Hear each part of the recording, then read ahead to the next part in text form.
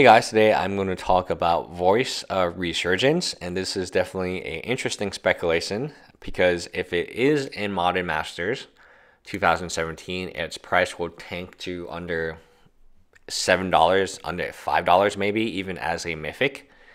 But the card has been going down from its initial high of $60 from Oath of the Gatewatch all the way down to under $20. In fact, there are places you can buy for $14 near mint. So as a card, this is the one card in Dragon Maze worth more than $10, minus the Shocklands, which are not really part of Dragon Maze. But overall, the set has no value in it except this card. So that's why I cannot. My guess would be they would not choose this to be reprinted. Although they reprinted Domi Rod, which is kind of an interesting one.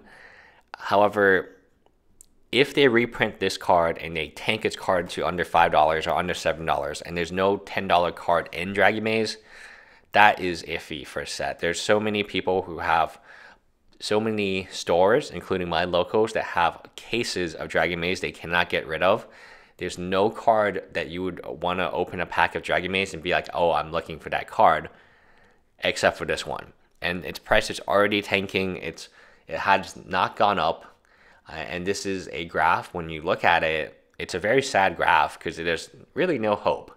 It's a consistent down, consistently going down until eventually it hits $10 maybe, even naturally, barring a reprint.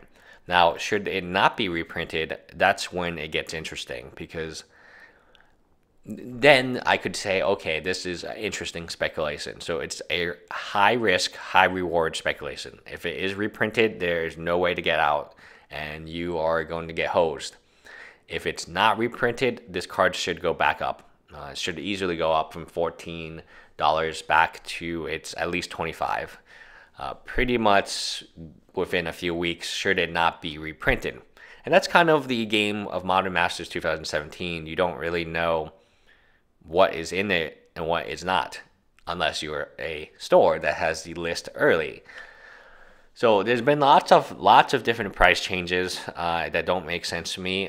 The same with Bitter Blossom back in the day, when some people knew Bitter Blossom was going to be unbanned, and they bought out every single Bitter Blossom, even though they bought them at prices that made no sense unless you expected it to be unbanned.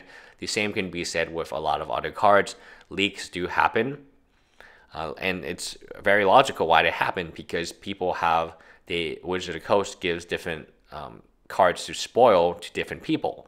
And those people are independent contractors. They are not even contractors, probably. They're just community members. And of course, they want to share with their friends, oh, hey, Lily of the Veil is getting reprinted. I'm going to spoil her, or etc. So Voice of Resurgence, very interesting price graph.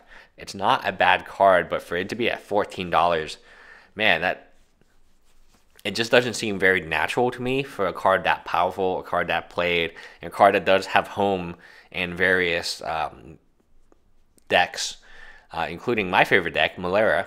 It doesn't have pod anymore, but I still call it Malera Pod, which it's very, very good in. It is just a strong overall 2-drop. Which is what you want to see in Modern. So anyway, leave me a comment below. Bye, guys.